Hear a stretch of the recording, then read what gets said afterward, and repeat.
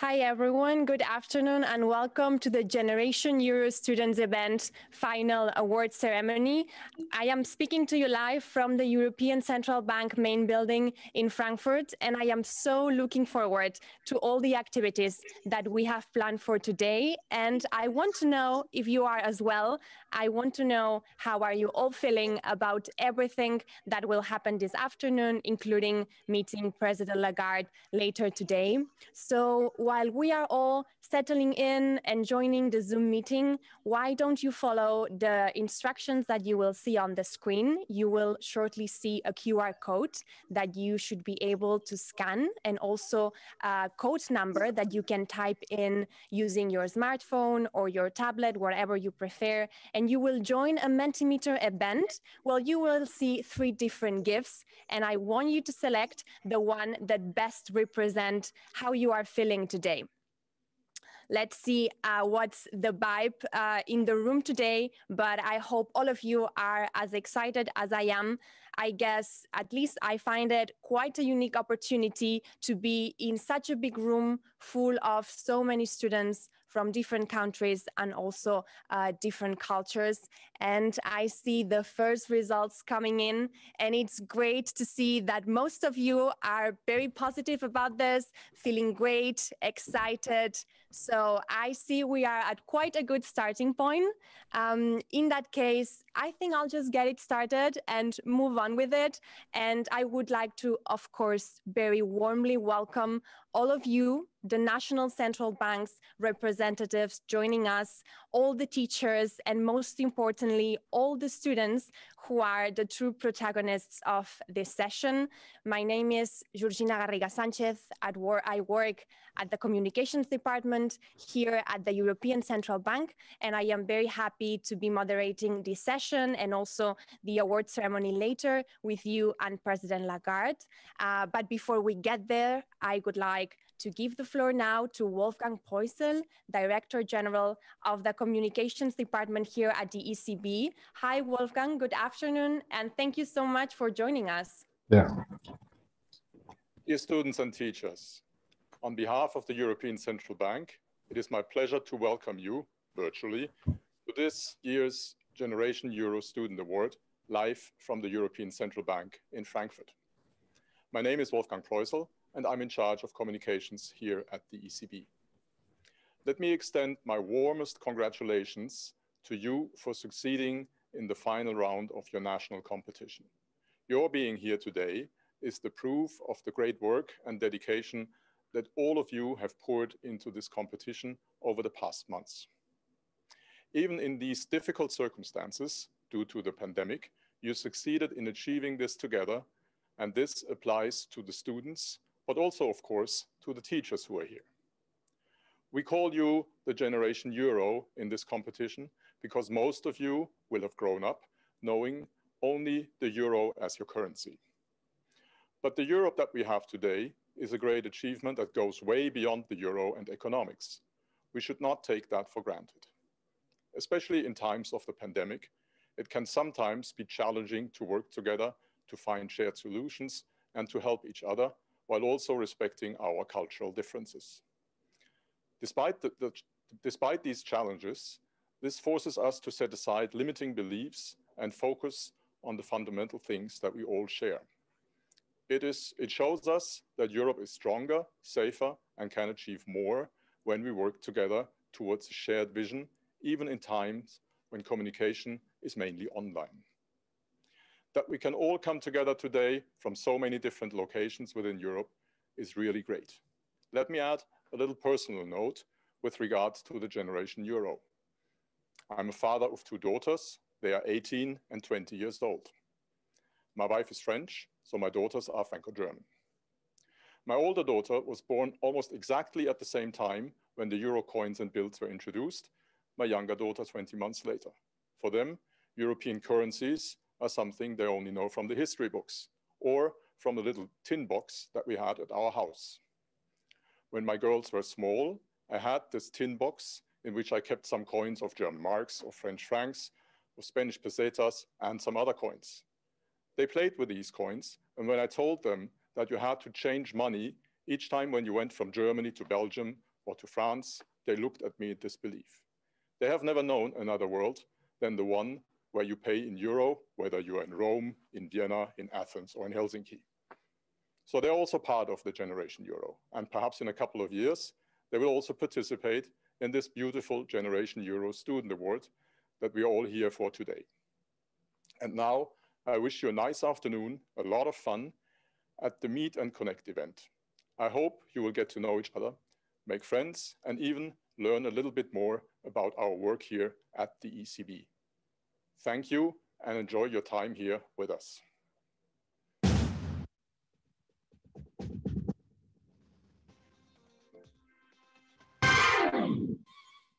Thank you very much, Wolfgang. I couldn't agree more with you. And indeed, I hope that this is a fun event for all of us. But I feel like by now we have spoken too much and it's your turn now. We want to hear from you. And I know that each of the teams has prepared a short presentation to let us know a little bit more about all your hometowns. So what we will do now is I will call out the speaker for each team.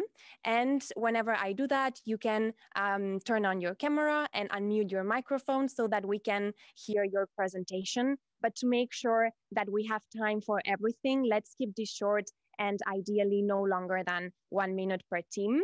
So without further ado, let's get started with the first team on our list, which is the team Chateau Chapeau from Germany. Please turn your cameras on so that we can see all your faces. And I will ask Paula to unmute yourself and let us know a little bit more about your hometown. So I'd like to introduce you my teammate Mia, who will present this presentation.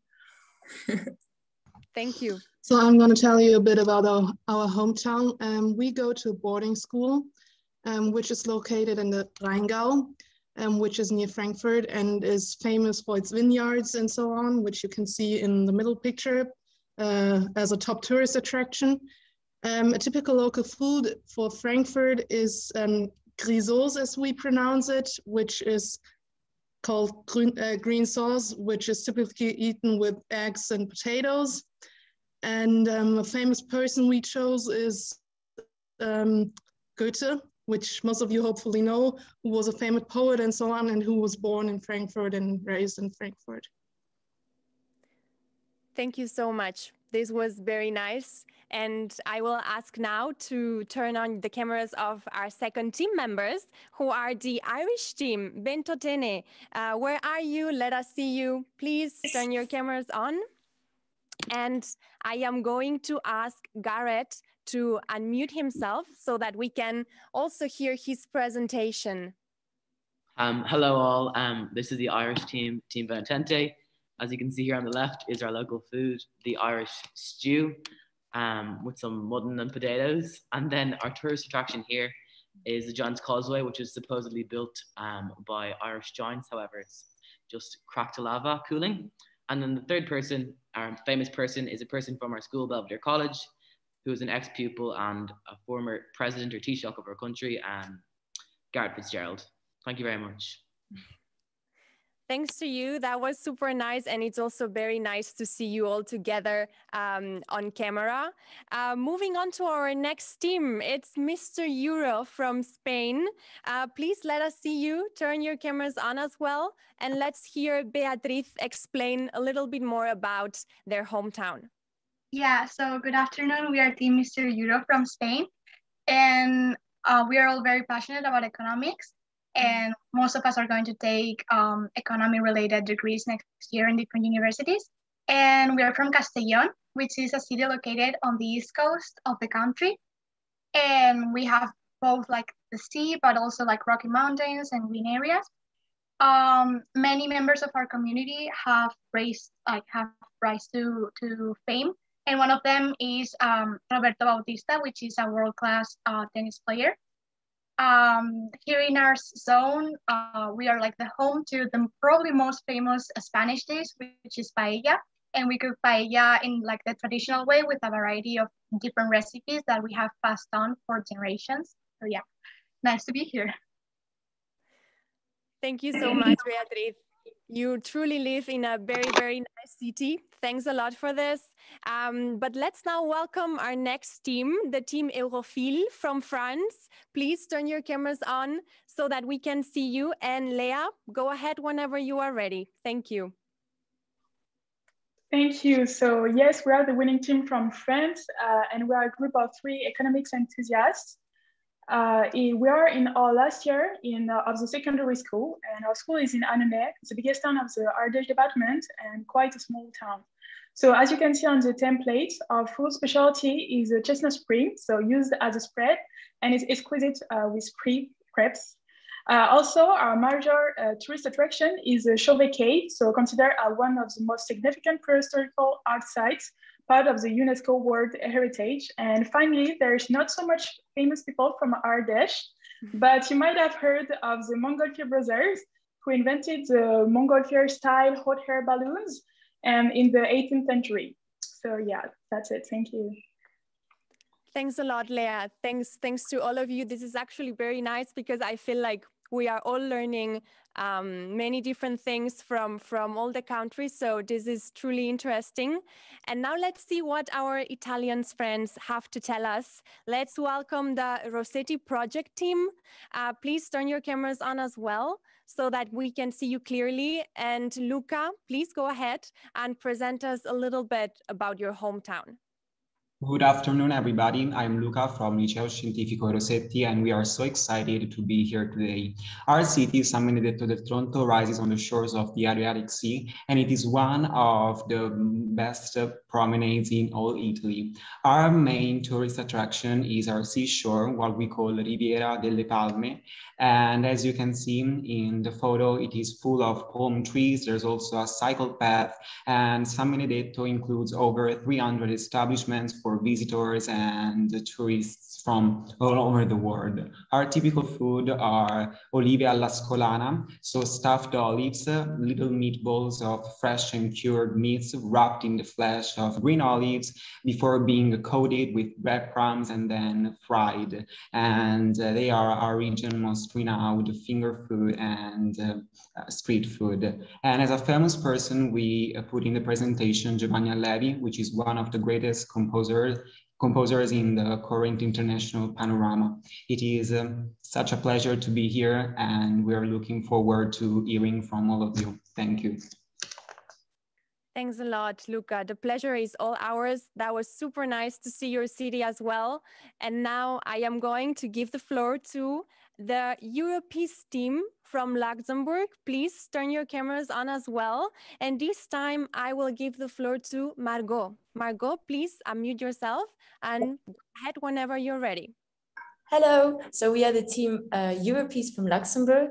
So our typical food here in Luxembourg is called the jute met gardebonen, and it's actually a dish of smoked pork color and broad beans with some potatoes, which is one of the most widely recognized national dishes of Luxembourg. So then the extra monument is called the Gueulefra, and it's actually a monument of remembrance. And the centerpiece is about 21 meters tall. So it's dedicated to the thousands of Luxembourgers who volunteered for service in the armed forces of the Allied powers during both World Wars and the Korean War. And then finally, our special personality is the Grand Duke. So since the 7th of October 2000, the Grand Duke Henry has been the head of state, so the symbol of its unity and guarantees national independence. And currently here in Luxembourg, it is only, so Luxembourg is the only Grand Duchy in the world with the Grand Duke as its head of state. Thank you for listening, and we're very excited to be here. Thanks a lot for this insightful presentation. Again, I find it really nice when I see all the team together joining. It's great. Moving on, let's see what our next team has to tell us. This time, I am going to welcome the team DTM 2500 from Austria. Let us see you as well. Turn your cameras on. And Marcus, please go ahead with your presentation. Hello, we are DTM 2500 from Austria. We are three students who are currently doing their A-levels in Vienna. And the typical food from Vienna is the Wiener Schnitzel. Austria has a lot of lakes and also the Alps, which is really beautiful. And the most famous person from Austria is Arnold Schwarzenegger, who is probably the most famous bodybuilder of the world. It's a pleasure to be here. Thanks a lot, Marcus. Thanks a lot to all the team for the nice presentation. And I am now going to give the floor to our Portuguese friends, the team A Terceira e de Beige. Please turn your cameras on as well. And Manuel, go ahead. We are looking forward to hearing from you. So good afternoon. We are the team A Terceira de Beige, or third time's the charm, from Portugal, more specifically from São João da Madeira, which is a town near Oporto. As our typical food, we put the codfish that we serve in a huge variety of ways here. As our tourist attraction, we put Torre dos Clérigos in Oporto. And then we chose as our famous person from the region, Sara Sampaio, who is a world famous model from the north of Portugal. Thank you for listening and for the opportunity to be here. Thank you. That presentation was also very nice. And now I'm going to call out the team Absolutely Ničle from Slovenia. You are up next. Let us see you as well. And this time, Luka is going to give us the presentation. Okay, so hello, we are team Absolutne Ničle from Slovenia. Absolutne Ničle roughly translates to absolute zeros. And this is because we absolutely agree with the ECB's decision to keep the interest rates near zero.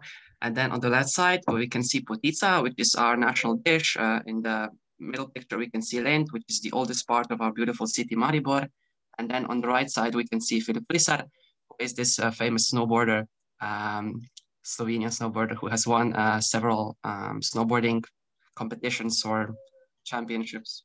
Okay, that's it. Thank you, Luka. It's great to have so many young, enthusiastic economists in the room. I think this is very promising. And now moving on, I'll welcome the Samkovietki team from Slovakia. Welcome as well. It's your turn. Timotej, please unmute yourself and go ahead. Yeah, hello. Firstly, we would like to thank you for this amazing opportunity. We are very glad to be here.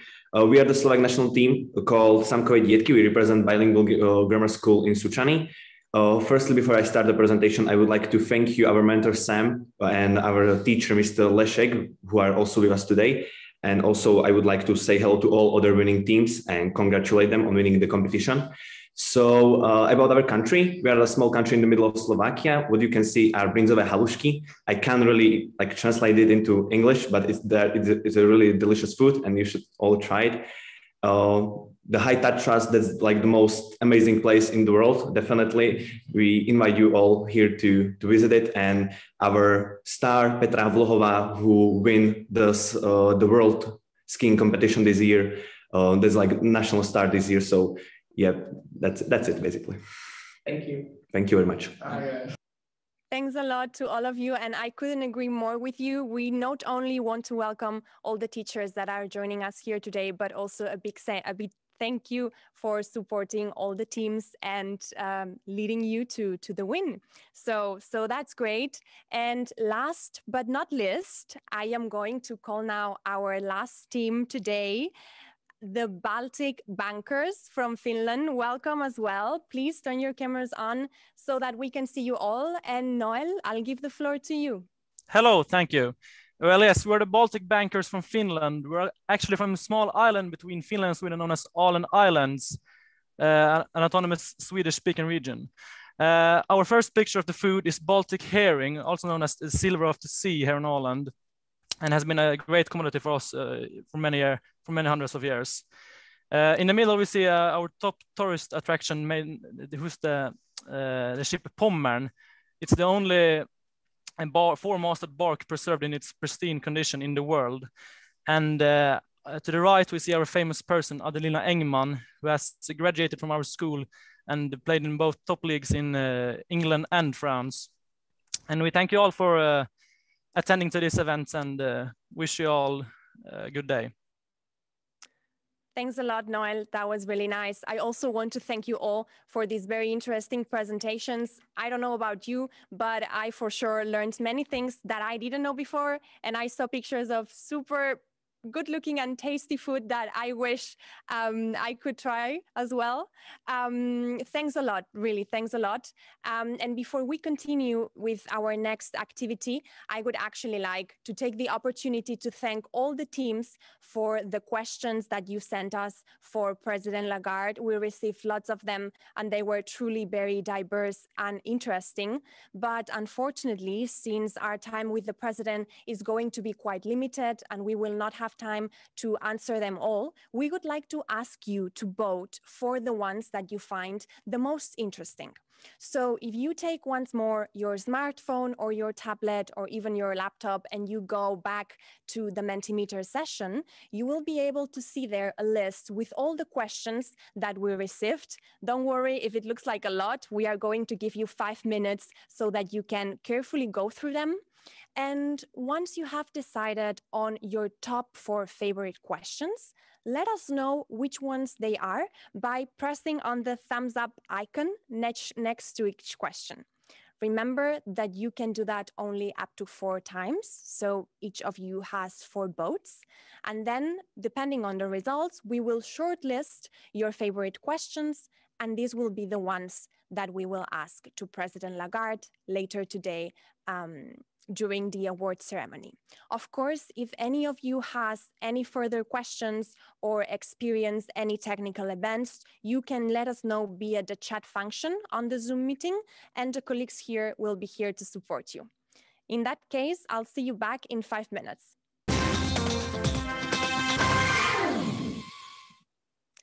Thanks a lot for participating. The 5 minutes are over and I see you got right into it. I can see here on my tablet how the scores are going, and it's great to see that we have a top 8 of questions that are very diverse on many current affairs topics. So I am sure we will have a very lively and interesting discussion with President Lagarde. I see here questions on her leadership, crypto assets, also about the coronavirus pandemic and climate change. So I think she will be very happy to see how interested you are in herself and also the job that we do here at the European Central Bank. So thanks a lot for that. The vote is now closed. So I will ask you please not to vote anymore. We will leave the count as it is and prepare these questions to be answered during the next session of the event.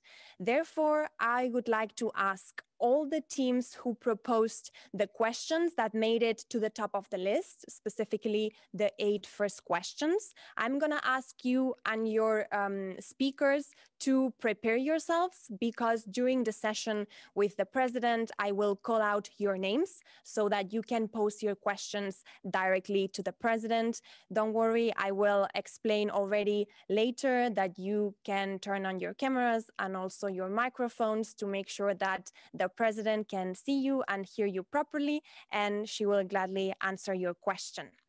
As mentioned before, whenever you have any questions, please just let us know via the chat function, and all the colleagues who are here with me will be gladly to support you.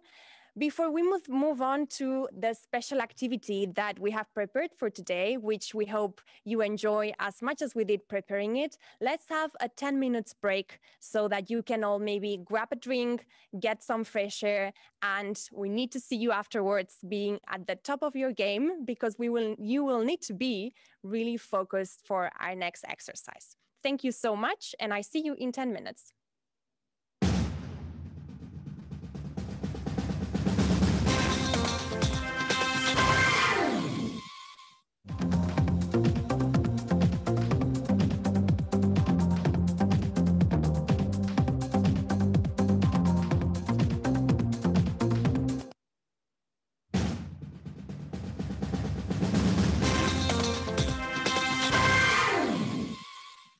Hello again. I hope that you had a nice break and that you used the time to prepare for yourself, because I have to tell you something. There's going to be a test, but I promise you it's going to be a fun test. So why don't you let me know if you are all here back from the break by sending me some smileys on the chat box from the Zoom window so that I can see if you are already back with us, just to make sure that when we start the activity, you are all here. Okay, I'm starting to see several smiley faces, which is great. Okay, so I'll take this as we can proceed and get started with the next activity we have planned for you.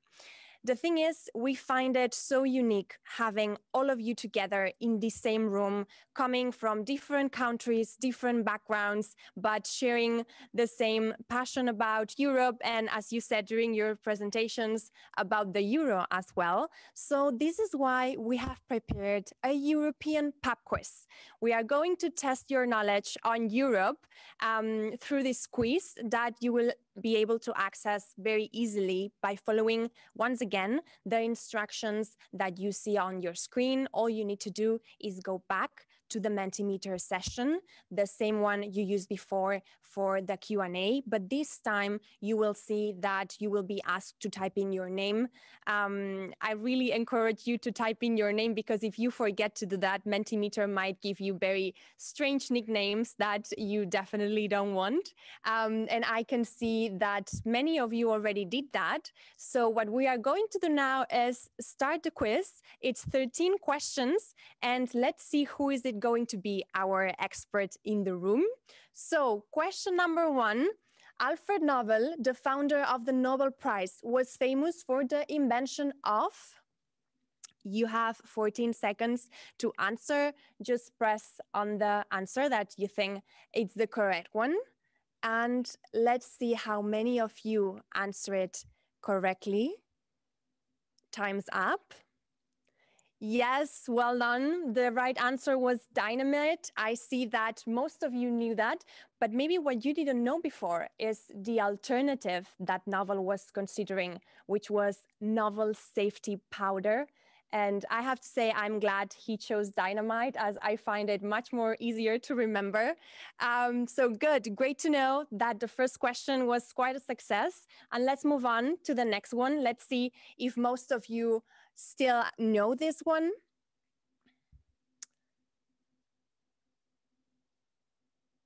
Which animal was never native in Europe? Was it the wolverine, the bison, the groundhog, or the brown bear? I see 14 people already replied, up to 23 now. Let's see if you got this one right.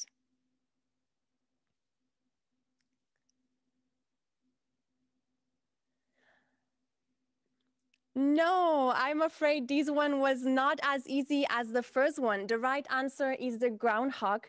And you know what? Preparing this quiz, I actually learned something that I found quite interesting, which is that groundhogs, when they hibernate into winter, they sleep. It's so deep that their heart beats only 5 times in 1 minute.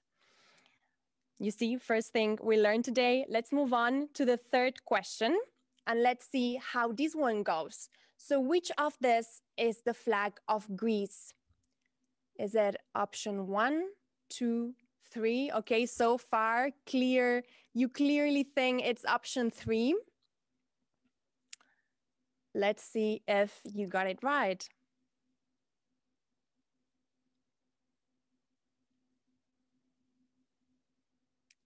Looks like maybe we still have some participants thinking about it.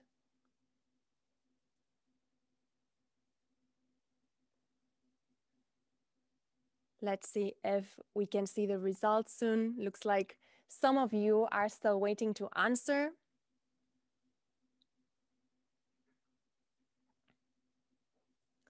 Let's give it a few more seconds, but so far it looks like all of you have a clear idea of which the right answer is. I'm not sure if we have any Greeks in the room who maybe but you clearly seem to know the answer. And yes, you are right. I'm going to say it. The right answer is option 3. Indeed, you were all right. The 42 players who answered this correctly.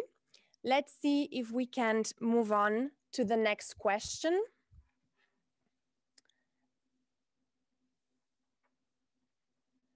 Maybe this one is a bit more difficult. Which country has won the most Eurovision titles? Is it Ireland, the United Kingdom, Luxembourg, or Sweden? Okay, maybe it was not so difficult. I see 37 people already replied very quickly. Let's see, who do you think? Time is up. Okay, we have quite balanced answers, but yes, the right answer is Ireland. Ireland has won the Eurovision contest 7 times, so they have the record, but they also have another record, which is that the Irish are the first country to win this contest 3 times in a row. That's quite an achievement.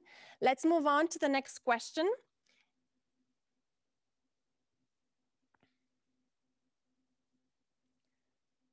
Which of these cities is not a host of the Euro 2021 Football Championship? So all the football enthusiasts in the room, now it's your time to shine. Let's see if you know the right answer to this question. 7 seconds left.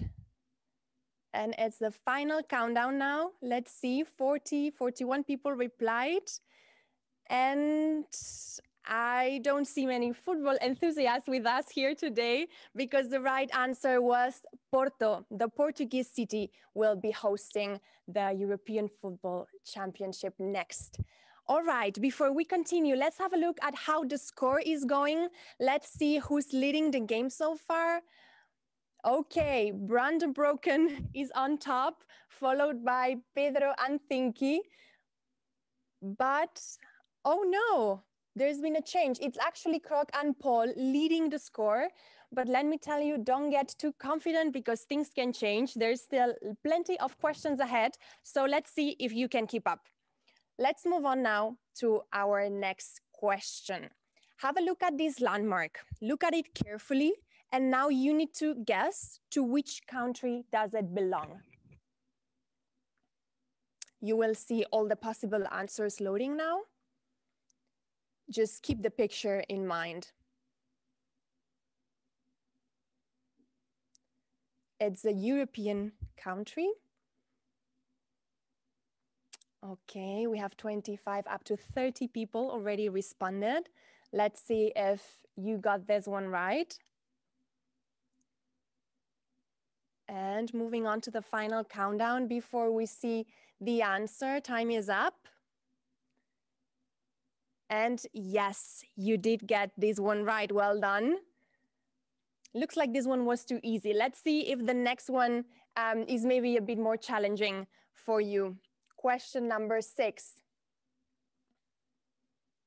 Which country has the rooster as its symbol? I am 100% sure that some of you will for sure know the right one to this. Let's see, number of respondents is going up pretty fast. So I guess you have a clear idea in mind. Final countdown. And yes, very clearly, most of you knew this answer right. Indeed, the rooster, le coq gallois in French, is the unofficial symbol of the French nation. You probably might be thinking as well of the symbol of the Marianne, which is the official one representing the French nation and the values of the Republic. Let's move on to our next question, see what that one is about. We already made it halfway. What is Perućica in Bosnia? Is it a rainforest, a waterfall, a medieval city, or a football stadium? You have 10 seconds, 9, to think about it.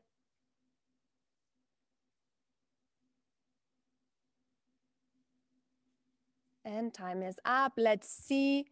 Most of you thought it was a medieval city, but it's actually a rainforest. This is actually one of the very last virgin forests in Europe that have been pretty much untouched by human activity. So I guess it must definitely be a place worth visiting.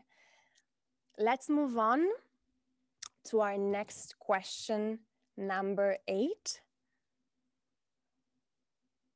Which European country has the highest per person beer consumption? I guess this one might surprise many of you. The answer definitely surprised me a lot. So let's see, I'm excited to see what you think about this one. You have 8 seconds left to answer. And 2, 1, go. Let's see, time's up. Oh, you were actually quite good. I admit, I also thought it was the Germans, but no, it's actually Czech Republic. The Czechs have a highest beer consumption with 160 liters per year and per person. This actually means a daily consumption of 1 beer per each woman, man, and child of the country. So something else we learned today. Moving on. Question 9. After this one, we'll check the score again to see how you are doing and if something changed. How many member states have been part of the European Union since 1st January 2007?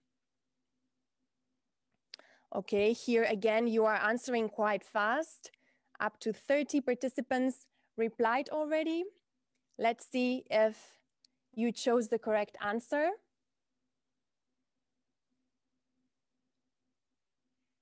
Oh, it was quite tight between 25 and 27, but the right answer is 27. When the European Union, or what we know today as the European Union, started out during the 50s, it was just 6 countries who founded it and were members of them. And since then, we've grown up to 27 that we are today and beyond, because we can still expand further. We will see how that goes. And let's now move on by having another look at the score. Let's see who's now on the lead. If anybody caught up maybe, or if we have the same winners as before.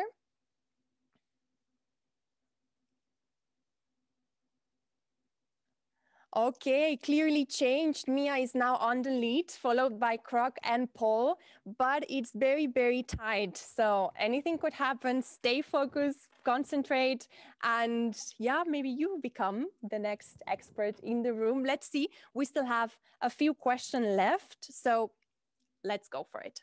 Next question, please. Number 10. At an altitude of just 75 meters, which country has the lowest high point? Is it Monaco, Malta, Denmark, or Vatican City? You have 8 seconds left. And 3, 2, 1. And time is up. Let's see what you thought about this one. Oh, clear tight between Denmark and the Vatican. But yes, Vatican City was the right answer. They have the Vatican Hill, which is the lowest high point at an altitude of just 75 meters in Europe. Well done. Well done for the winners. And let's continue. We are about doing right now the very last questions of the quiz. So it's now or never. Question number 11. Name the tallest mountain in Europe. We have, again, 4 options. Is it Mount Fulica, Mount Elbrus, Mount Fulgens, or Mount Equus? You have 10 seconds left.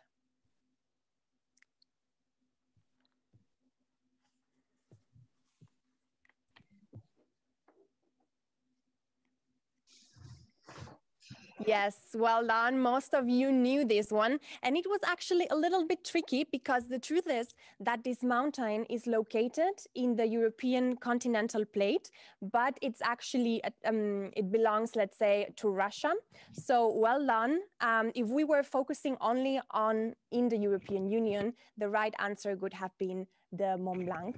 So well done there for the 30 participants that got it right. Let's see if the other questions seem also as easy for you. Number 12.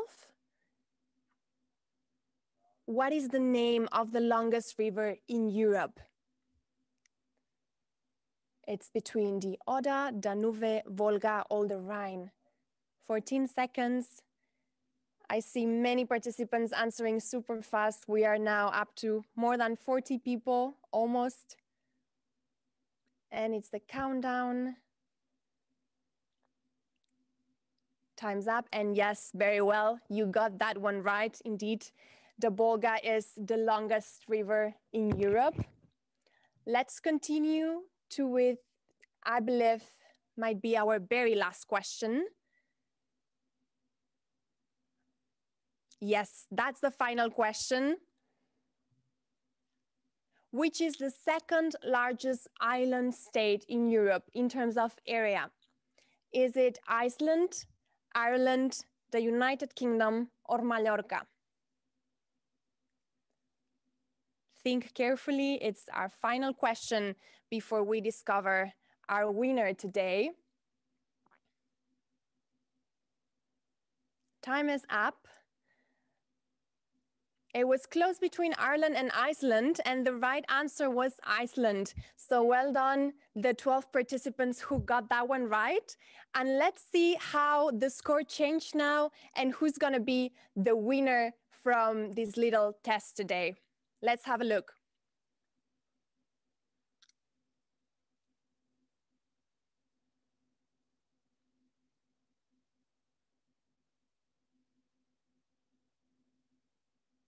And it was for the team Samkovic-Yetki. Well done, team.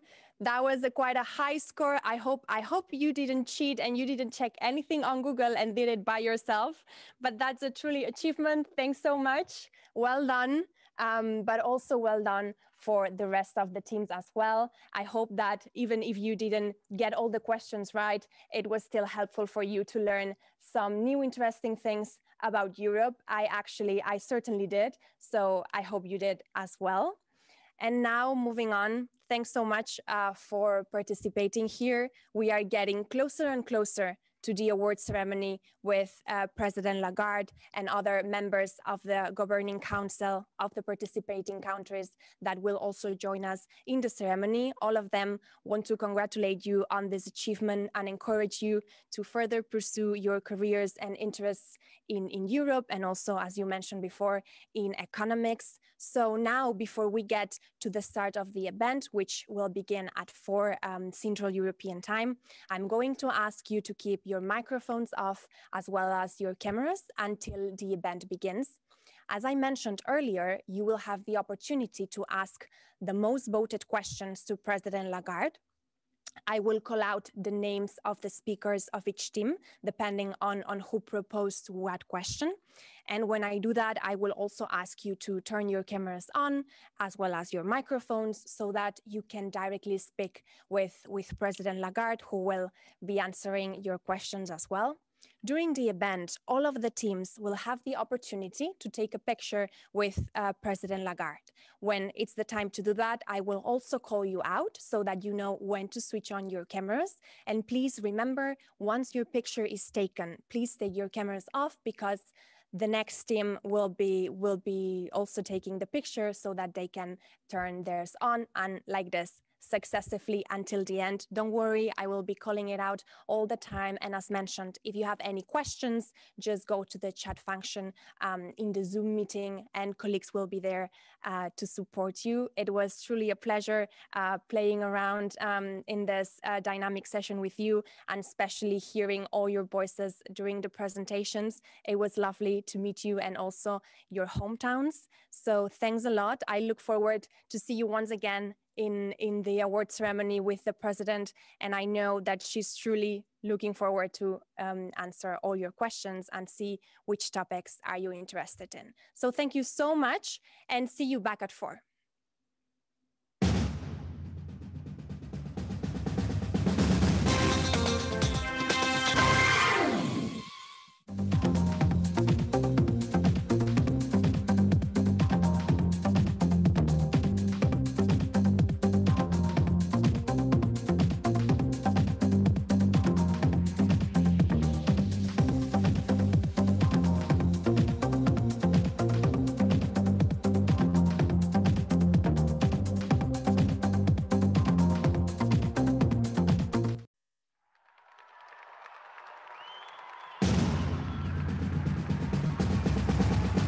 Welcome to the 2021 final Generation Euro Students Award.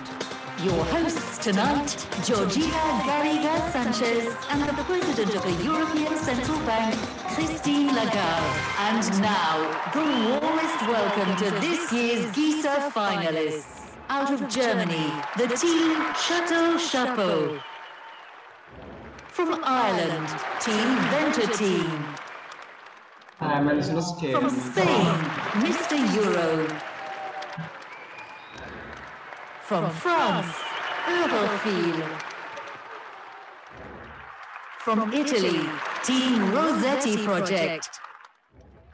From Luxembourg, Team Europeace. From Austria, Team DTM 2500. From Portugal, A Terceira A de Vez. From Slovenia, Absolutne Ničle. From Slovakia, Team Sankove Dietki. And from Finland, the Baltic Bankers. And now, without further ado, let us begin. Hello, good afternoon, and welcome to this year's Generation Euro Students Award final event. My name is Georgina Garriga Sanchez, and I work at the Communications Department of the European Central Bank, and I am very happy to be here with all of you moderating this session today. I would like to start by welcoming President of the European Central Bank, Christine Lagarde. Good afternoon, President Lagarde, and thank you so much for being with us today. It's a pleasure to have you here. And I would also like to, of course, give a very warm welcome to the other representatives of the Governing Council from the participating countries and all the national central banks representatives also joining us today. But of course, a very warm welcome as well to all the teachers and the students that are here with us, who are the main protagonists of this session. President Lagarde, this is the first time that as President of the European Central Bank, you are joining us for this award ceremony. How does that feel? We are all looking forward to hearing from you. Well, it's a great pleasure to be here and to actually celebrate the great work and the success of the winning teams and those who have been selected. Thank you. Now, I'm very happy to say a few words now. You know, for once, I'm taking your instructions and following your guidance. So would you like me to say a few words of congratulations, or how do you want to proceed? Of course, we are all looking forward to hearing from you. The teams are very excited. So please, the floor is all yours. Okay, thank you so much. So it's a real privilege and a great honor to be actually congratulating all those who've been presented on screen on the opening of this particular moment. And they are the winners of the 2021 Generation Euro Students Award. You've achieved great things, and it's clearly a big day for you, but it's a big day for us as well, because you are the next generation of the economists and the financial experts and the banking experts and the citizens of Europe who will want to contribute as of now and for many years to come. Now, because nothing happens miraculously, I would also like to thank those who have trained you, those who have helped you, particularly the teachers, but also your family members, because I'm sure that they had to put up with some strange hours of hard work that you also produced preparing for this event. Let me focus on 3 letters, the same letter actually: courage, cooperation, and commitment. It's always helpful to me to remember initials of words, particularly if they're the same, because it seems to me that you've demonstrated all 3. You had to demonstrate courage, because I know that some of you were not necessarily economists by training and did not study necessarily economics, but still you wanted to participate and you understood that the topics were actually of common interest. And regardless of your background, you actually showed courage in presenting your ideas to the highest officials. You know, in my professional life, I've seen many top-notch experts present in front of other top-notch experts. And it's a very intimidating moment for any person. So you've done that. You presented before the national central banks. You've presented before very high-ranking officials. And I think that this is a very courageous act on your part. And I hope that you will learn from that process, because there will be many occasions like that where you will hold your breath, feel this sort of big emptiness in your stomach and this noise inside yourself telling, don't do it, don't do it. And yet this very strong voice as well saying, yes, you can do it, do it. And for that, you have been courageous. Now, you have also clearly shown cooperation, because things do not happen because one person is a hero. It's no longer the case. Actually, we all rely on teams, on other experts, on people who support you all along when conducting a project. And I'm sure that you've grown together as a team. It shows on the photos, actually, I have to tell you. And working with team members, having the ability sometimes to say, yeah, I thought I was right, but maybe I should qualify my views, or maybe I'm wrong. And the other persons in my group are probably more right than I am. This capacity to argue, demonstrate, compromise, and then come up with the rest of the team is also something that you will experience in the future as a big positive. And finally, commitment. Boy, I've heard a few anecdotes about how some of you had to work. And I know that some of you had to pick up tasks when members of the team actually decided to quit. Some of you were turned down the first time around and came back to it. For some, your website just crashed on you when you tried to upload your paper. Now, I can assure you it happens to everybody. It can happen to the best and the brightest. And I also heard that some of you almost got locked in the school because you were studying and working so hard. So you did not quit. You showed commitment. You demonstrated that you are really worthy of this particular moment. You should be proud of yourself. You should take that moment with you all the time. And remember that CCC, courage, cooperation, and commitment will take you a long way. I can tell you that for us at the ECB, we also had to demonstrate courage, cooperation, and commitment. I think we had to demonstrate courage because we had to take unprecedented measures in order to stabilize financial market, in order to support the economy. And this took a bit of courage. It was not something that had been done as promptly and as massively as we did it. And we did ask ourselves sometimes, are we doing the right thing? But it took courage to actually get there, do it, and do as much preparation as we could in order to deliver. We also needed to cooperate. And the European response to the crisis, to this crisis, the COVID-19 crisis, was unprecedented. We worked together, the Commission, the Parliament, the European Council, and the ECB. The ECB is independent, and it's very important, but it doesn't stop us from cooperating with other European institutions, and we did so. And what's even more unprecedented is the response that was given by the Europeans in the form of the Next Generation EU Fund and the whole anti-pandemic plan that was put together. It was the first time that European countries actually went out together to borrow jointly, to be liable jointly, and to support each other in in a manner that had never happened before, by giving grants to those that were worst hit, by giving very affordable loans to those that had suffered most. And that was clearly cooperation at its best. Some called it solidarity. It's also in the spirit of cooperation that it happened. And commitment certainly was also demonstrated. It's not over. There's still a lot of uncertainty about the course of the pandemic, the spread of more infectious variants, and the rollout of the vaccination campaign, which is now finally coming to a good pace. But the next month will be a time when Europe must stay strong and hold on its convictions. And it is essential that monetary and fiscal support are not withdrawn too soon, that monetary authorities and fiscal authorities work hand in hand.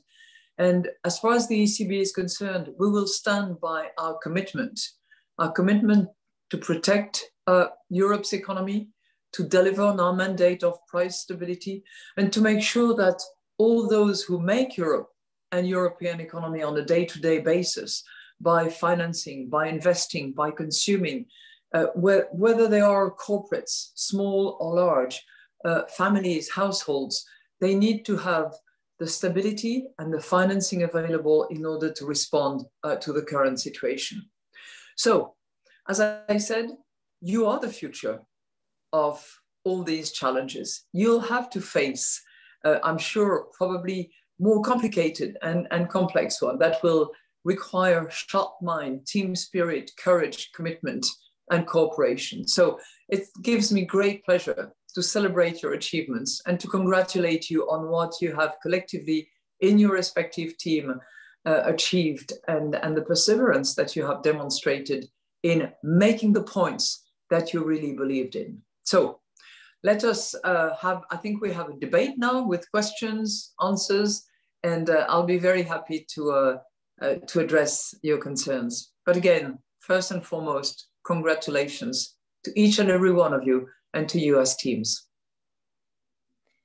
Thank you very much for your words, President Lagarde. That was truly inspiring. And indeed, as you said, we do have a room full of Europe and Euro enthusiasts, and they sent many questions for you to answer. But since unfortunately we will not have time for all of them, we asked our young participants to vote for their favorite ones until we came up with a short list of the top most interesting questions. So if you are ready for it, I'm going to give the floor now to our first speaker, who is going to be Manuel from our Portuguese team.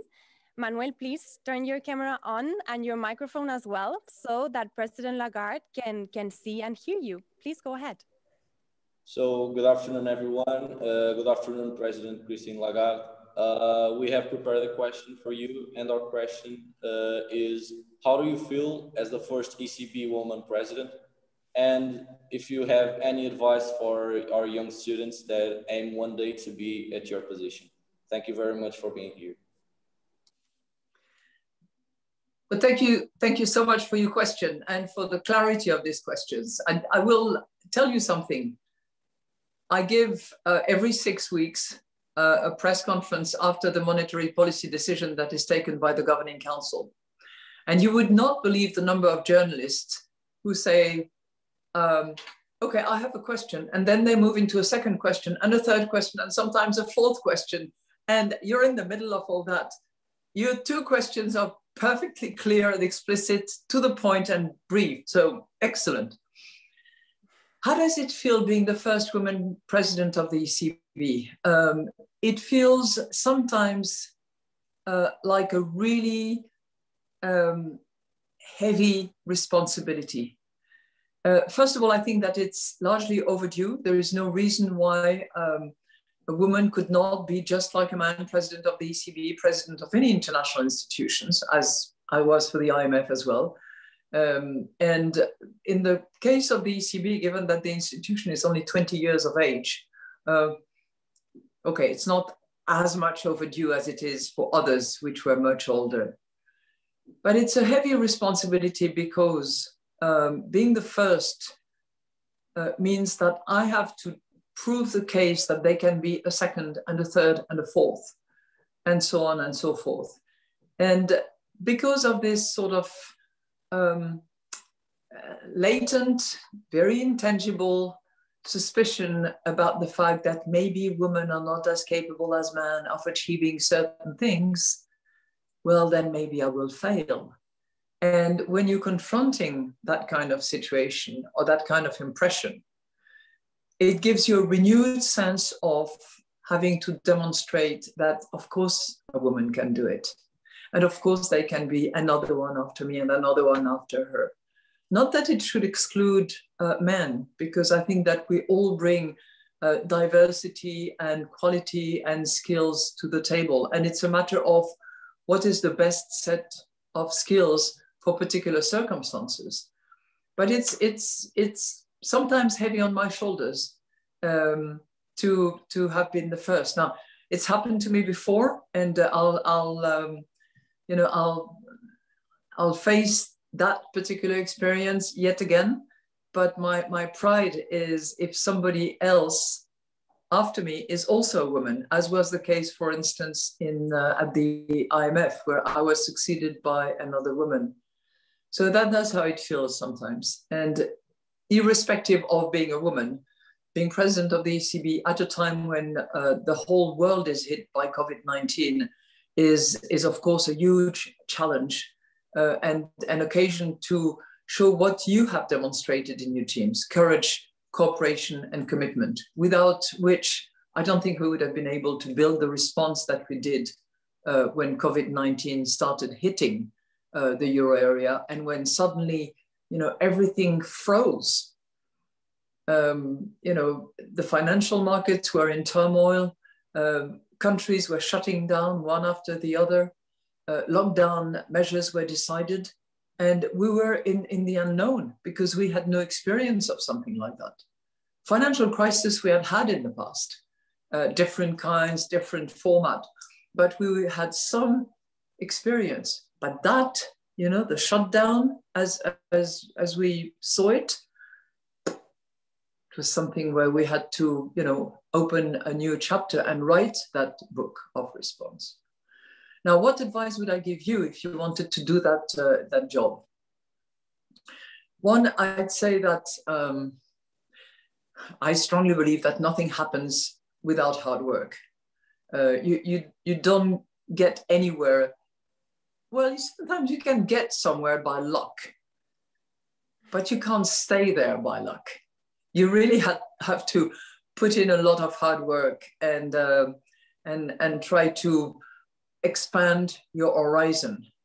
So I would say make sure that your horizon is broad, that you master a few languages so that you can actually understand other people as best as you can.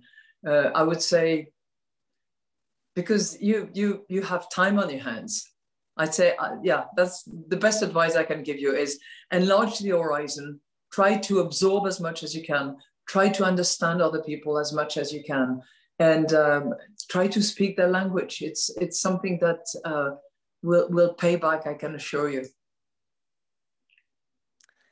Thanks a lot for your answer, President Lagarde, and of course to Manuel for the question. Our next speaker is going to be Luca, representing the Italian team. Luca, please turn your camera and your microphones on, and the floor is yours. Good afternoon, President Lagarde. It is such an honor to be here. And my question is, could the developments of cryptocurrencies like Bitcoins represent, in your opinion, a threat for the effectiveness of ECB's monetary policy and the stability of financial markets? What would be the future of centralized monetary system in case cryptocurrency sectors continue to advance and grow? Well, it's very nice to see you on screen. I have to say that I'm intrigued by what is standing behind you, Liceo Scientifico San Benedetto del Tronto. But it's funny because it's upside down.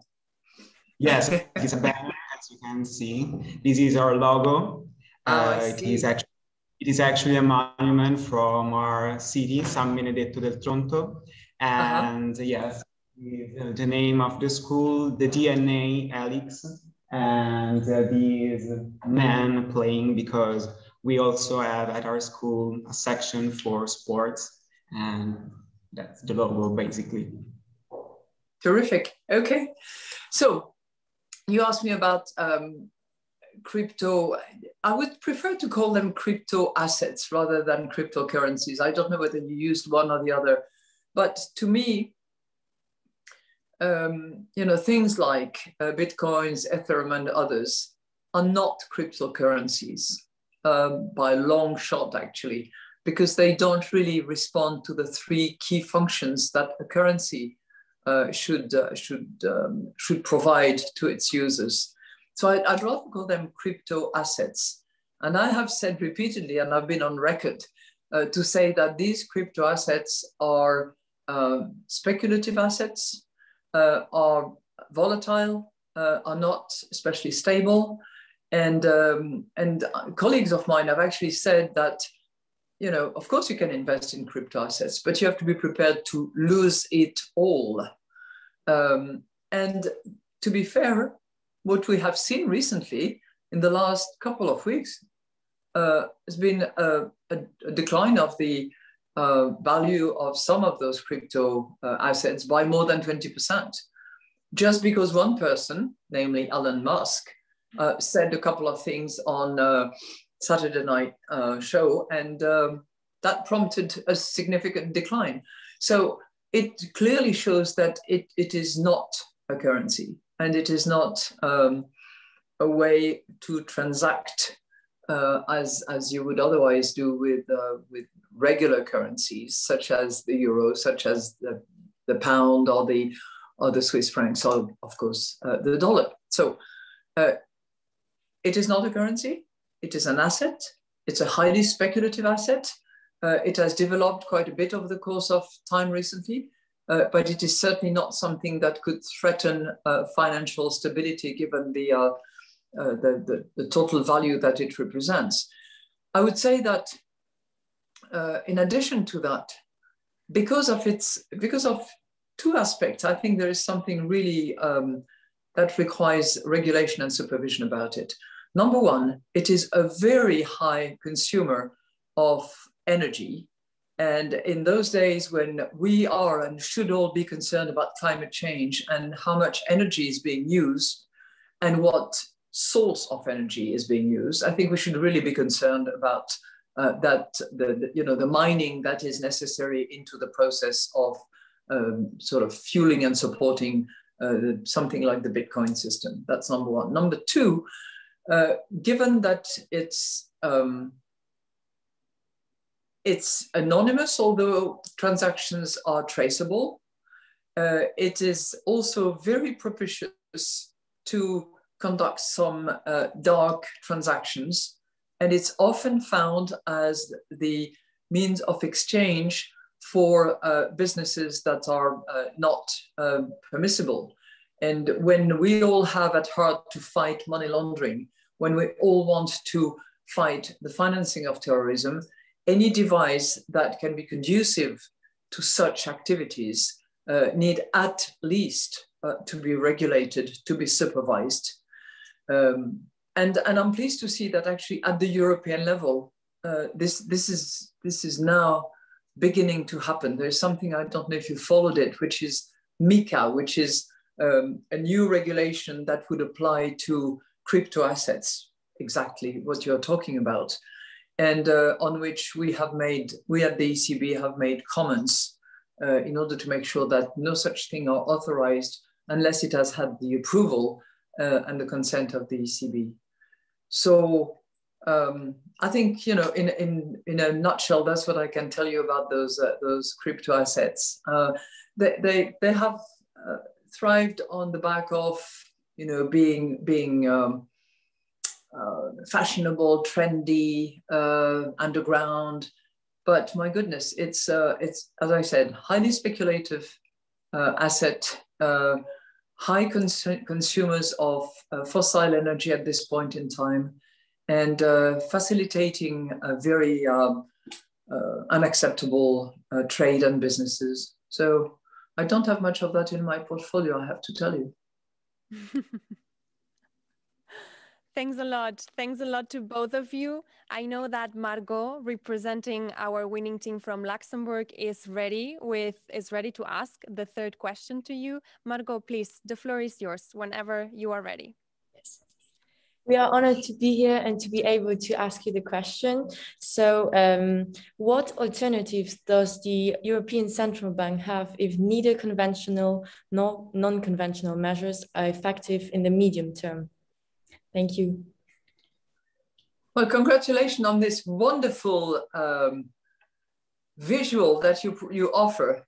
You know, five determined women all together joining forces and producing a team that is superb. So congrats. I'm saying that without any second thoughts, because I know that there was a team which I saw on the presentation that was an all-male team. So you can perfectly legitimately be an all-women team. Having said that, I'm a strong proponent of diversity. And I think that it's by bringing differences together that we actually produce the best results. And that's certainly what I've experienced. So I would, to your question, which is a very pointed question, I would like to make the following response.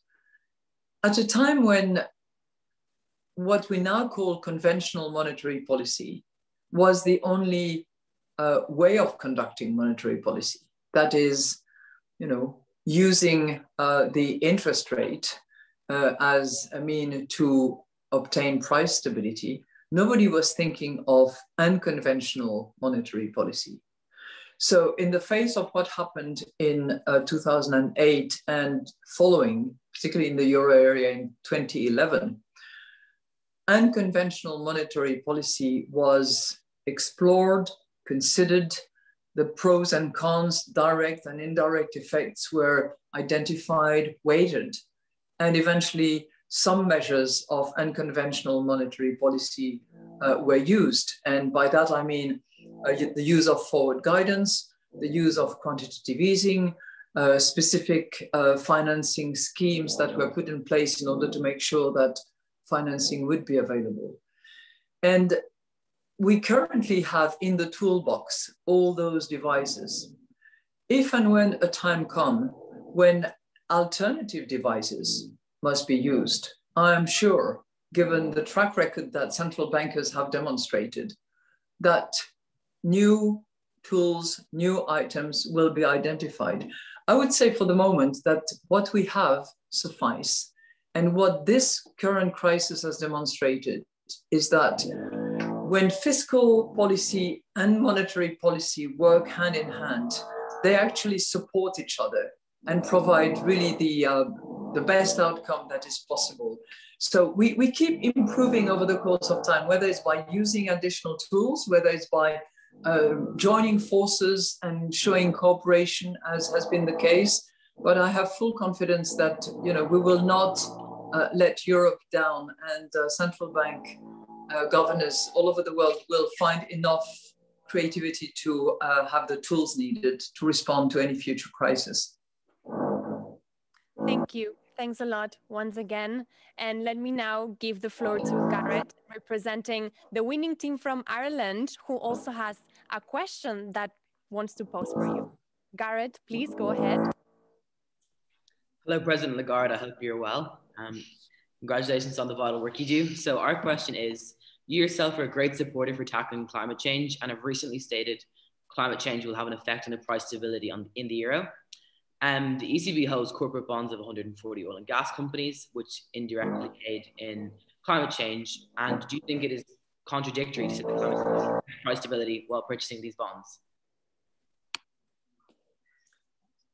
Well, thank you, lads. I think it's an all-boy team that I have in front of me, right? Yes, we're a single-sex school. Oh, I see. I hope it's not too boring. Okay, now, first of all, I'd like to apologize because in addition to my voice, you probably hear some background noise because there is construction work happening just next to me. And as much as I would like to keep that quiet, I'm very happy that there is construction work and activity going on because it's going to continue to revive our economy. So I've made my view extremely clear, and this is a matter which is being discussed with members of the Governing Council of the ECB as part of our strategy review. And my extremely clear view is that climate change is far too important a matter and far too important a challenge for us and all future generations to be considered as an ancillary aspect of anything that we do. And I'm very prepared to recognize that those in the driving seats are not the central banks. Those in the driving seats are every citizen, but more importantly, the governments.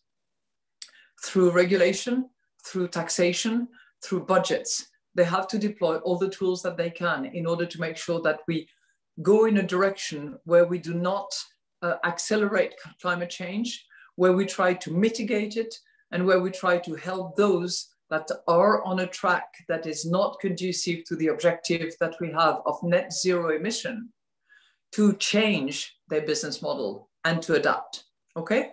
So once you've said that, you haven't given the answer of what are you going to do? And I think that any central bank can operate in different directions. Number one, we have to take climate change into account when we assess the risk. And those risks are sitting in the balance sheets of banks, including in the balance sheet of the ECB. Those risks can be a threat to the existence of some corporates, of some households, and therefore to the value of the collaterals that they bring to get financing. So from a risk management point of view, we have to actually be able to measure that and to associate a cost to those sometimes what economists will call externalities, because you don't really see it now.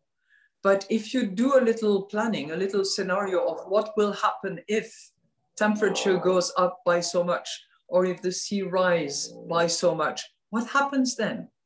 So we need to be able to do that from a risk management point of view. Second, when we do our monetary policy and we analyze the economic situation, the macroeconomic situation, well, we need to consider how many more droughts will we have, how much more, by how many more degrees the temperature will go up, how many more people will have to migrate and leave their countries because their shores are too low and they will be covered up by sea.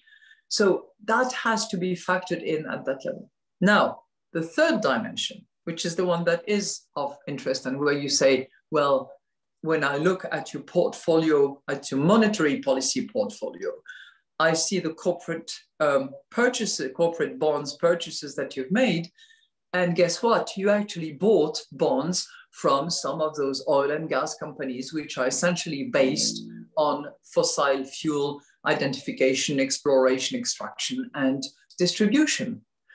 And to that, I will say, yes, it is the case that we have some of those, because so far we've operated on the basis of what has been called market neutrality.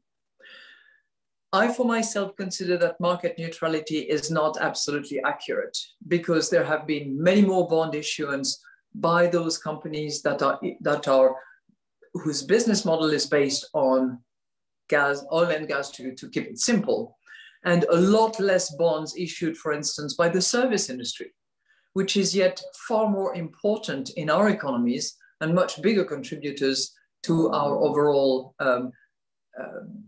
asset creation, if you will. So I don't think that we are actually in a situation of compliance with market neutrality, because the principle itself is tweaked, is biased, if you will.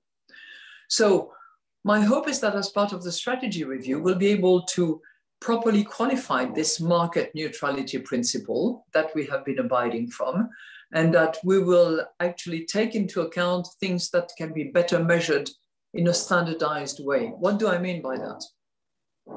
Today, we finally have, thanks to the resilience and determination of the European Parliament, we have the beginning of a taxonomy.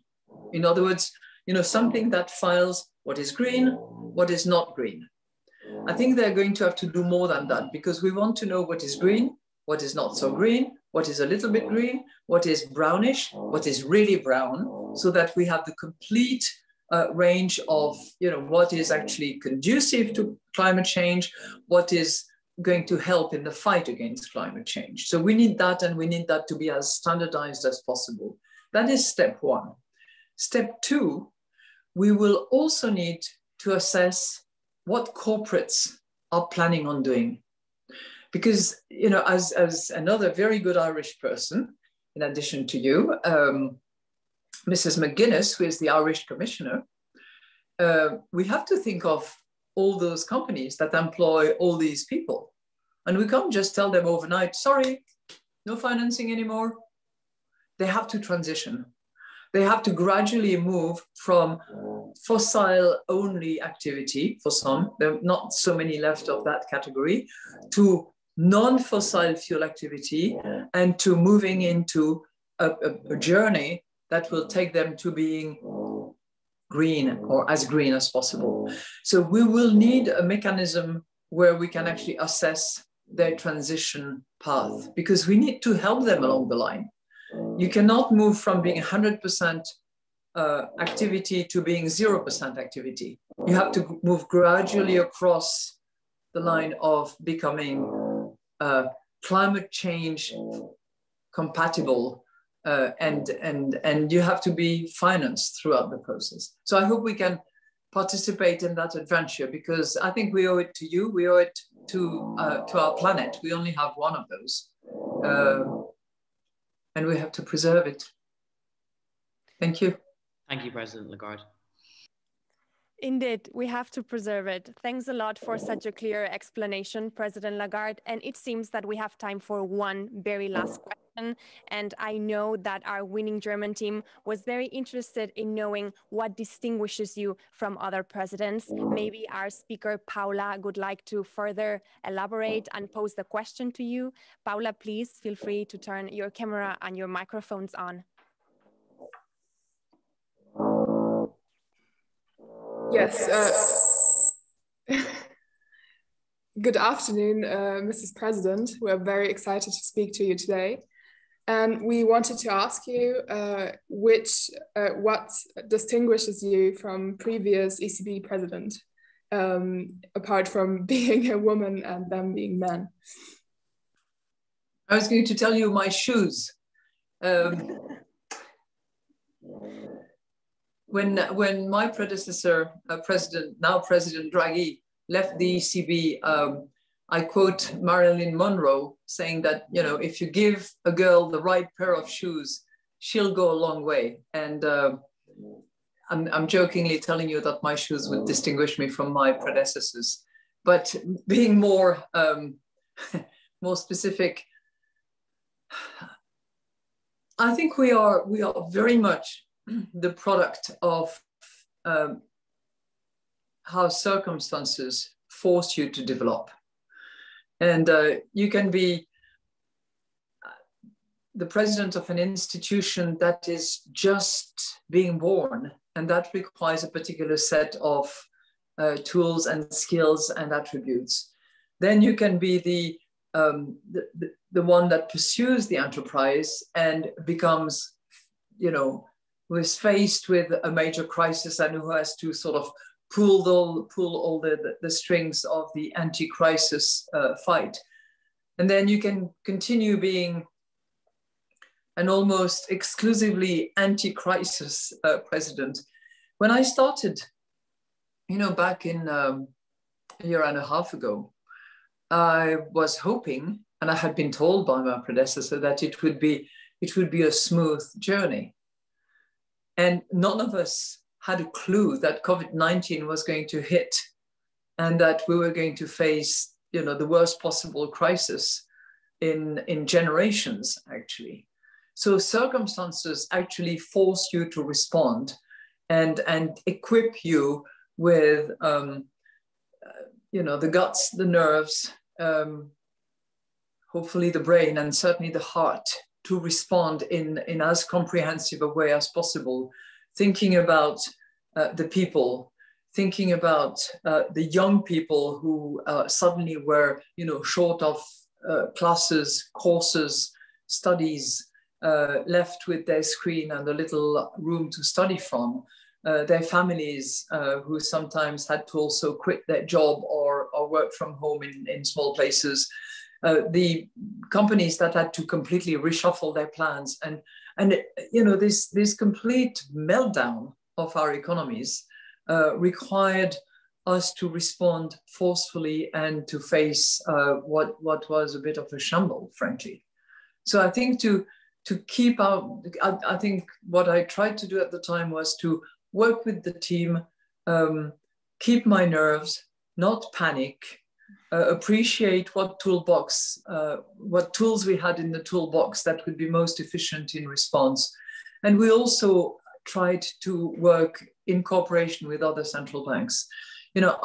During that period of the crisis, which I think shaped me very much, I was talking to the president of the Fed, to the president of the presidents of other central banks on a sometimes daily basis at the beginning, and then later on a weekly basis.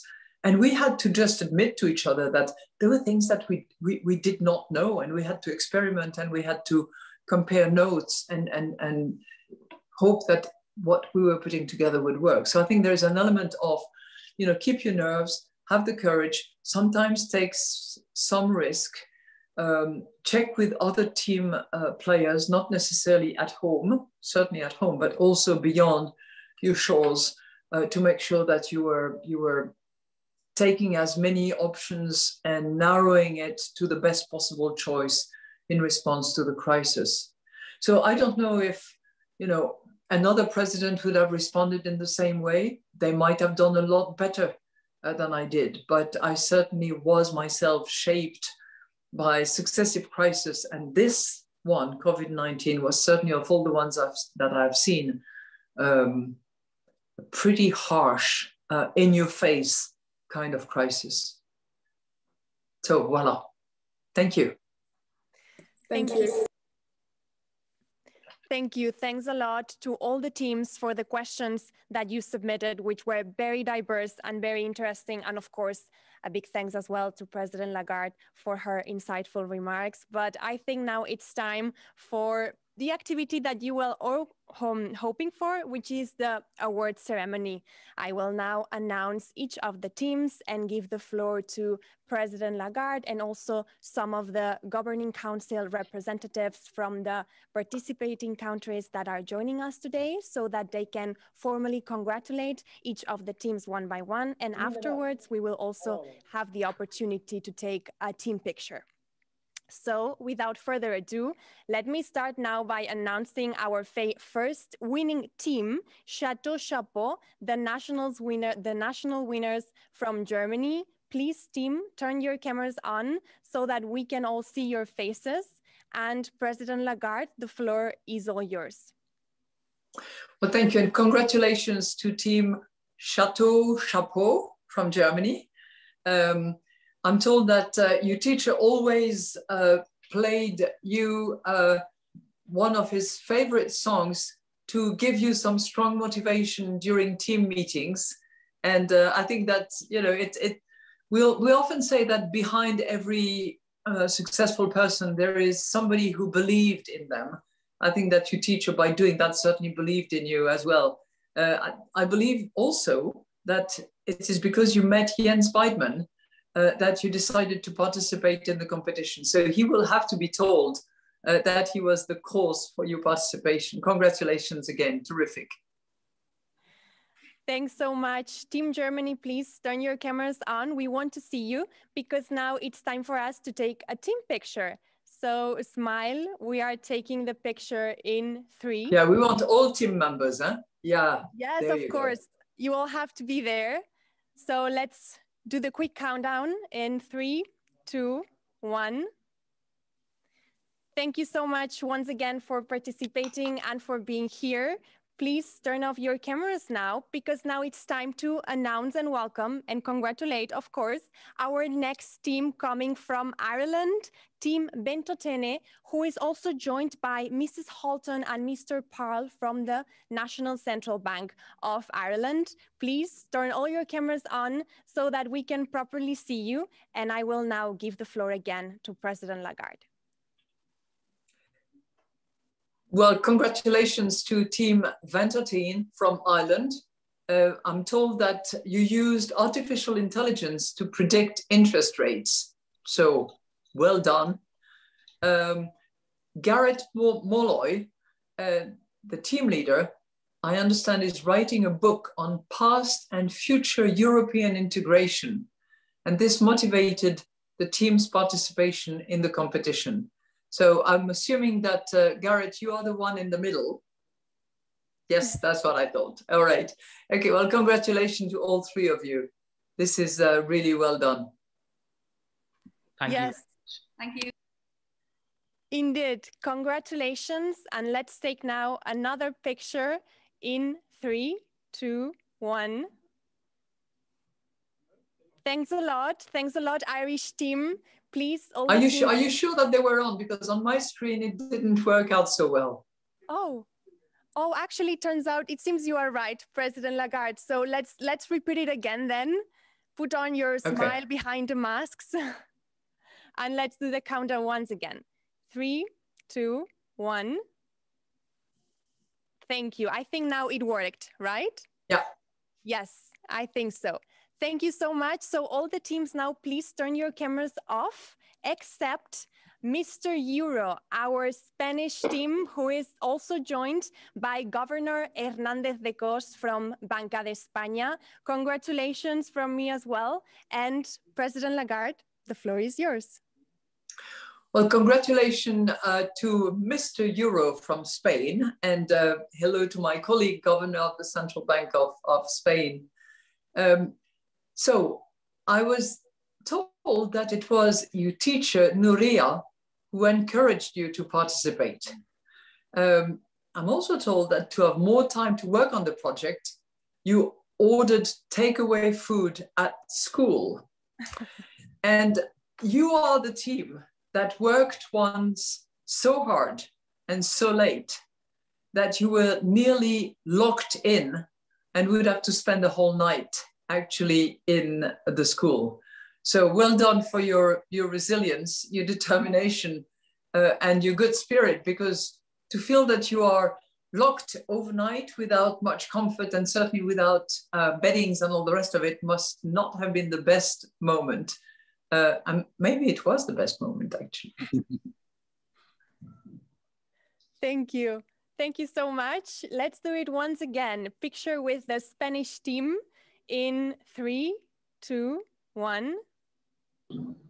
Thank you. I think we are getting the jinx of it.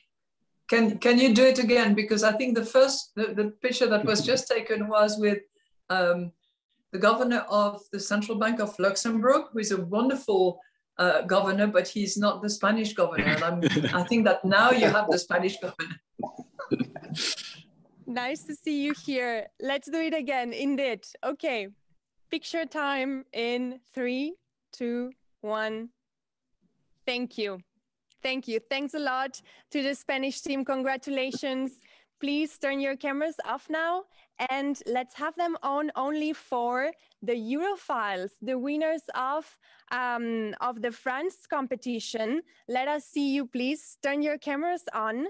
And President Lagarde, the floor is yours. Well, félicitations.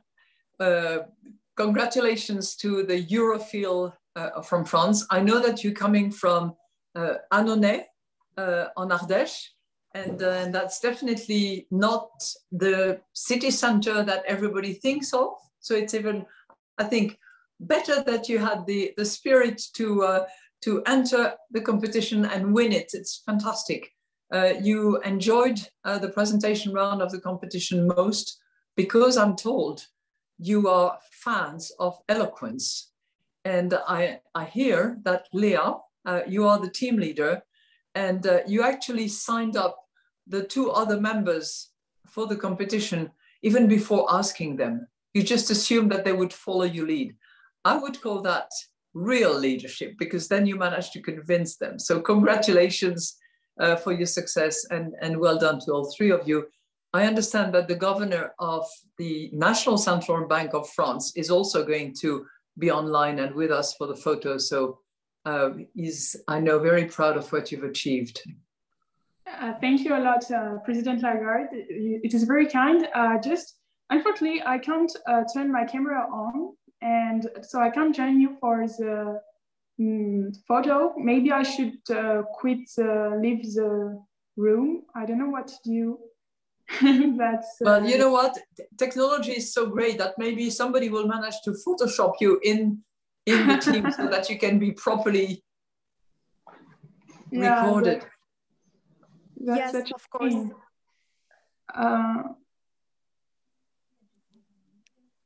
What should I do? So should I leave? I'm muted. Could you please, could you please say your name again, and the colleagues here will try to support you. My name is Léa Guagou. Thank you, Leah. And of course, this goes for everyone on the line. If you have any technical questions or experience any issues, please use the chat box, and the colleagues here will support you as they can. But in answer to what here you come. Yeah. I think Leah has joined. Yeah. That's it. Thank you. Great to see you. Anyway, before we take the team picture, I just wanted to tell President Lagarde that unfortunately, the governor of the Banque de France couldn't make it in the end. He had another commitment he couldn't postpone, but he did apologize and send all her best wishes to all of you, and congratulations on the success of the French team as well. So now, without further ado, let's take the team picture with the winners of the French competition in 3, 2, 1. Thank you so much. Thanks a lot. Feel free to turn your cameras off now. Congratulations, Thank you very much. We continue now the event with the Italian team Rossetti project, also joined by Director General Gaiotti from Banca d'Italia. Congratulations. President Lagarde, once again. Congratulations to Team Rossetti project from Italy. Well done. I'm told that you don't have an economics class at school, but you decided to participate to just challenge yourself. And I think that's really, really courageous of you to have done so. And, you know, it was clearly crowned with success because you've been selected. It's really terrific. And I think you're also the team for which just before the deadline of the second round, the website to upload your project crashed, went down, and you managed all the way to get to where you are. So you're really, really resilient. Well done. And you have a top-notch representative of the Banca d'Italia who is with us and who will be on screen for the photo. It's really good. Thank you. Yes, it's great to have you all here. Congratulations indeed, especially on your perseverance. And let's now take the team picture in 3, 2, 1. Thank you. And now we continue. Thank you, Eugenio. We continue and we proceed with our next team coming from Luxembourg, the Europees team, who is also joined by Governor Reinesch from Banque Centrale du Luxembourg. Please turn your cameras on so that we can all see you and President Lagarde can see you while congratulating you on this achievement. All right, here are my girls. So congratulations to all of you. Your team is Europees from Luxembourg, and I find it really great, Europees, because you've managed to put 3 words into one. You've got the Euro, Europe, and peace. And that is really a great marketing tool that you've invented for that purpose. So terrific. Now, I know that your school was the first secondary school in Luxembourg. And I also hear, and I'm very humbled and proud at the same time, that your motivation to participate in the competition was actually to meet with me. So we've achieved that. It's great. And I'm really, really proud of you. Keep up the good work. And we are very lucky because we have with us the governor of the Central Bank of Luxembourg, Gaston Reinach, who is a very, very good colleague and friend. And I'm so pleased that he's supporting you. Gaston, thank you for being with us. Thank you. Yes, thank you so much. And maybe this time, before we move on with the team picture, maybe Governor Reinach would also like to take the floor and congratulate the winning team as well. Yes, let me first of all congratulate all the national winning teams, and to allow me special congratulations to the Luxembourg Europees winning team. And let me express a hope that some of you all will be future central bankers, maybe in your national central bank or in central bank of the Euro system, because there's a lot of mobility. For example, in Luxembourg, we have more than 25 nationalities working in our central bank. So I made a bit of publicity for the Euro system, Christine. Thank you. Very good. Congratulations. Very good. Well, maybe they could all come and visit with you. They can, and they will. And we offer also traineeships for the winning team. So they can have a traineeship in the central bank for 2 or 3 weeks. Everyone who wishes so from the winning team. That sounds great. Yes, you should send us pictures from this visit for all of us. So see you. Yes. See you, Gaston. But before we continue with the next team, let's take our team picture in 3, 2, 1. Thank you. There we go. Thanks a lot. And please feel free to turn your cameras off now as we move on to our next winning team from Austria, the DTM 2500 team. Please turn your cameras on so that we can all see you. And President Lagarde, as once again, the floor is yours. So congratulations to team DTM 2500 from Austria. I understand that DTM stands for the first letters of the team members' names, and 2500 is the postcode of your hometown. Very important, the postcode. You know, for statistics and all the rest of it, it's really key. So your hometown, Baden, is for you, as I understand, the most beautiful city in Austria. And a year ago thought that you team, I'm told, correct me if I get that wrong, you all thought that the ECB was located in Brussels. So this project has taken you a long way into the European institutions, story, backup, principles, and all the rest of it. And I want to say, you know, well done for doing that and traveling that journey to where you are now. Thank you. Thank you. Yes, very well done indeed. Let's move on to the picture then. Ready, smiles ready, and countdown to 3, 2, 1. Thank you. Thank you very much. And moving on with our congratulations, next are our Portuguese friends from the team A Terceira Erebes. Please let us see you. Turn your cameras on.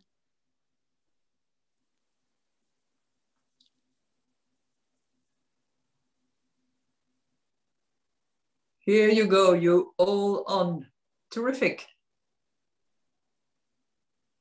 So, congratulations to all of you, the team from Portugal. I don't know how I would pronounce the name that you gave to your team. It's A3AED-VES. So I got it all wrong. Not at all the way it should be pronounced, but never mind. What I hear is that 2 years ago you tried and you were disqualified because you did not fulfill the age requirement. And you didn't give up. You aged a little bit, and then you satisfied the requirements, and you now reached the top of the competition. So well done. You belong to a Geza dynasty. The 2016-2017 winner of Geza was a team from your school as well. So you set the standard. Another team in 4 to 5 years will have to also take up the mantle from you and win yet again. Congratulations and all the best in your future endeavors.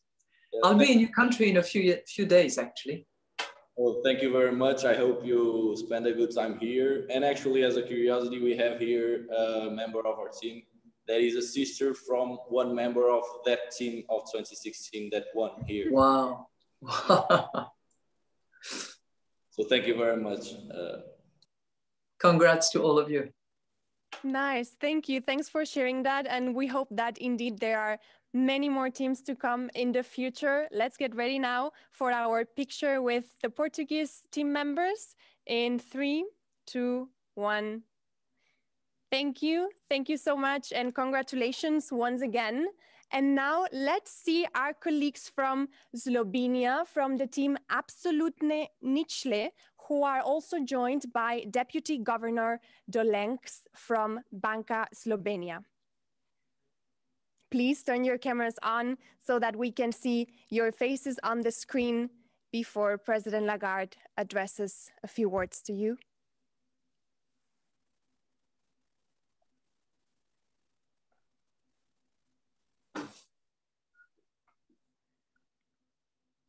Okay, the screen is filling up. There might be a few of you teachers as well. Yes. With the team members. Yes, I thought that a bit like me. We don't fit so well. We aspire to look as young as you do, but we don't always manage that. So congratulations to the Slovenia team. Absolutne Ničle. Is that how I pronounce it? Ničle. Okay.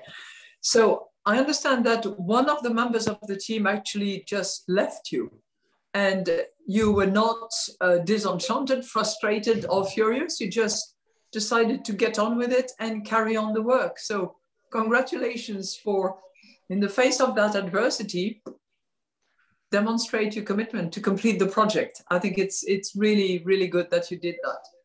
I'm told that your school has a very famous theater group, the English Student Theater. I don't know if any of you is a member of that, but certainly it's well known.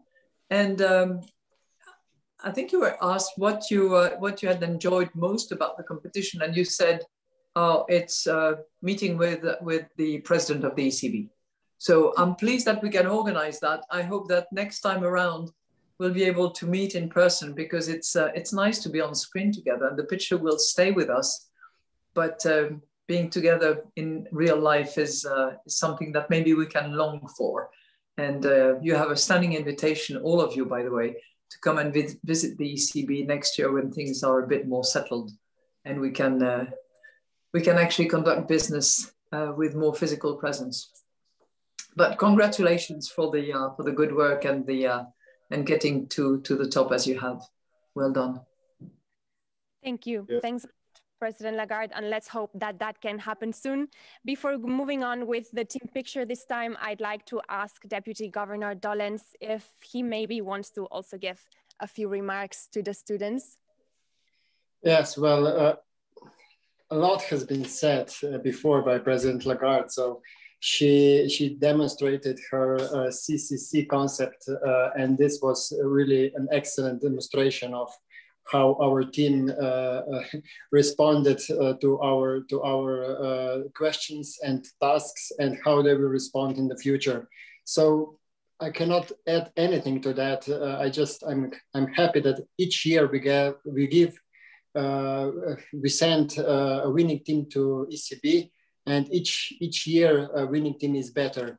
So I'm sure that next generations that will come will be smart, brave, and prepared to take future action. So we don't have any fear to our future generations, and I'm glad that we are part of this competition. Thank you very much. Thank you. Thank you very much to all of you as well. And let's now take the team picture in 3, 2, 1. Thank you. Thanks a lot. Thanks a lot. Let's move on to our next team. We are very close to the end, but first we need to congratulate the members of the Samkobe Diepki team from Slovakia. Please turn all your cameras on. I see. Wow. There they are. It's great that you're all on one part of the screen. Fantastic. So congratulations to the whole team, Samkobe Diepki from Slovakia. I think the name means Sam's kids. Correct me if that's wrong. No, it's right. Okay. So this is to honor your classmate, Sam. Where is Sam? There you are. Okay. Because I'm told that you won the competition 2 years ago, and you were an inspiration to your friends, and they decided to follow in your footprints. And I think that's fantastic that you could do that. And I hope that each and every one of you will actually inspire others after you to do the same, and that you will really have a tradition of competing, going for the best and winning if you can. It's really a tribute to your success, Sam. Terrific. What I'm also told is that you are not afraid of risk, because I understand that you sent your video exactly 1 minute before the deadline, and you did so not because you were late, but just for the thrill of it, just to experience. So it's to have a taste for risk is certainly a good thing, actually. That's my personal assessment. So well done, and congratulations again to all of you. Thank you. Thank you very much. Thank you, well done. And good that in the end the video made it through, so that we are here to celebrate. Let's indeed take our team picture now in 3, 2, 1. Thank you. And now, last but definitely not least, let's meet our last winning team coming from Finland, the Baltic Bankers, also joined by Mr. Balimaki from Finland's bank. Please turn your cameras on so that we can see you all on the screen. I see it filling up.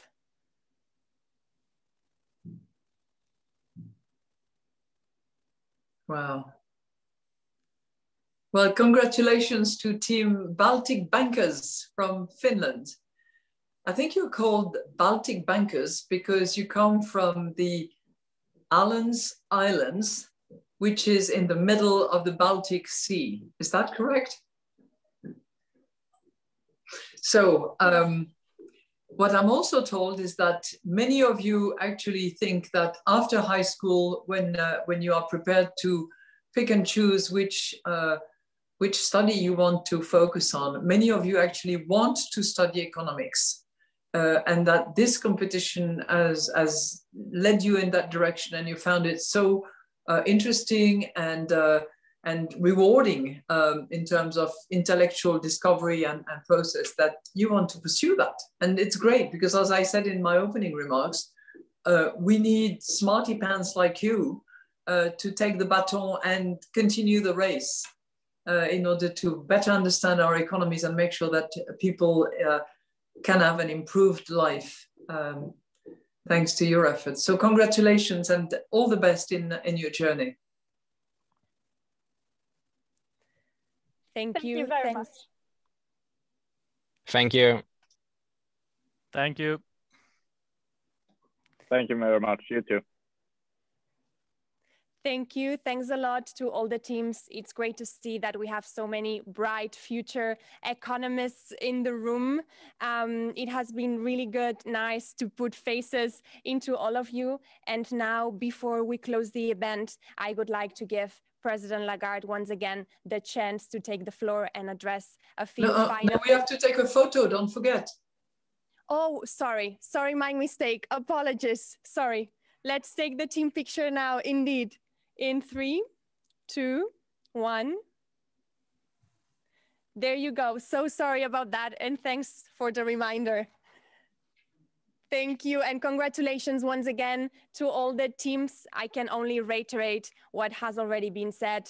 Thank you and congratulations on this great achievement. As I was saying earlier, unfortunately, the session is coming to an end, but I wouldn't want to close it before giving the floor once again to President Lagarde for her final remarks to all of you. I don't have much by way of final remarks because we're running out of time. I have to go to another meeting, but it was a very, very special moment for me because what you have achieved, the determination and resilience that you've demonstrated, the intellectual capital that you've generated, and the spirit of competition, to me is an indication that what we're doing here is not in vain. It's for you, you pals, you team players and leaders that we are trying to deliver on our mandate, do what we can as an institution in order to strengthen Europe and to continue to feed this European spirit, which is so necessary in the world, with the right focus on the values that we respect in Europe. So thank you for carrying the torch. Thank you for continuing that journey with us. As I said, all of you are invited whenever the situation improves and you can be visitors to the ECB. We'd love to give you a little tour of the institution. And if I'm in town and around, I'll be very happy to not shake hands because we'll try not to do that, but bunch our elbows to better be acquainted. All the best to all of you and thank you so much. Thank you. Thanks to you for your time, President Lagarde. But for the rest of the students on the line, this doesn't have to be the end yet. Right after the session, if you want to stay online for a little bit longer, you will have the chance to join one of our breakout rooms. If you want to see where they are, just go down and on the right corner of your Zoom screen, and you will see the breakout rooms icon. If you press, you will be able to see all the available rooms. In one of them, you will have the opportunity to talk and interact with all the other teams from across Europe. You can also do that via the chat function. And in the second room, you will have the unique opportunity to pose questions and talk to all the national central banks representatives joining us here today. So I really encourage you to take this opportunity to further interact with all your colleagues and national central banks representatives that have also been a key part of this competition that we are celebrating here today. Beyond that and beyond this session, if you want to stay connected with us and also with the GESA competition, I encourage all of you to follow us on social media and use the hashtag #GenerationEuro. As mentioned, it was a pleasure seeing all your faces today and hearing from you. And once again, congratulations, the best of luck in all your future endeavors. Thanks a lot, and I wish for you to stay safe and healthy. Thank you.